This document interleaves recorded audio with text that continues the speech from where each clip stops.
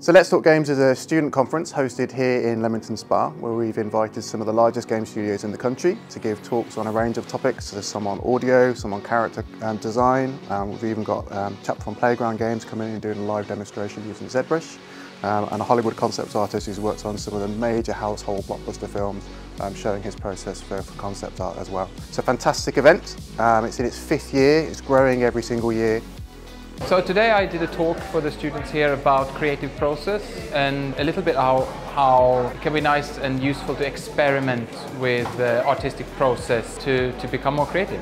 I certainly know from when I was a student that it was always nice to hear sort of nuggets of information from professionals that would sometimes it would just be like, all right, whatever, and sometimes it would be a proper like aha moment that you never thought of. So I hope that the students today got something like that from me. So we've been doing a lot of talking to the students, kind of telling them what our day-to-day job involves and what kind of things we're looking for when we're looking at graduates and what kind of things helped us stand out and get into the industry in the first place. There's a lot of things that I've been asked today that I wish I could have asked when I was a student.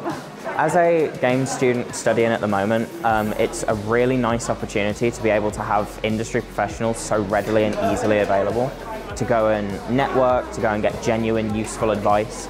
It can't be understated how helpful that is.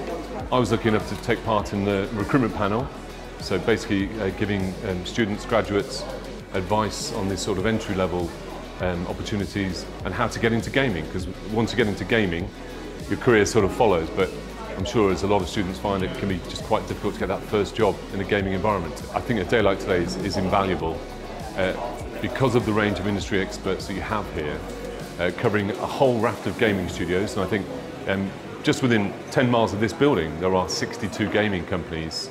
So the opportunities are out there, and having a range of studios, a range of professionals and the experts from design to technical art to talk you through it, and a concept artist, it's quite unique.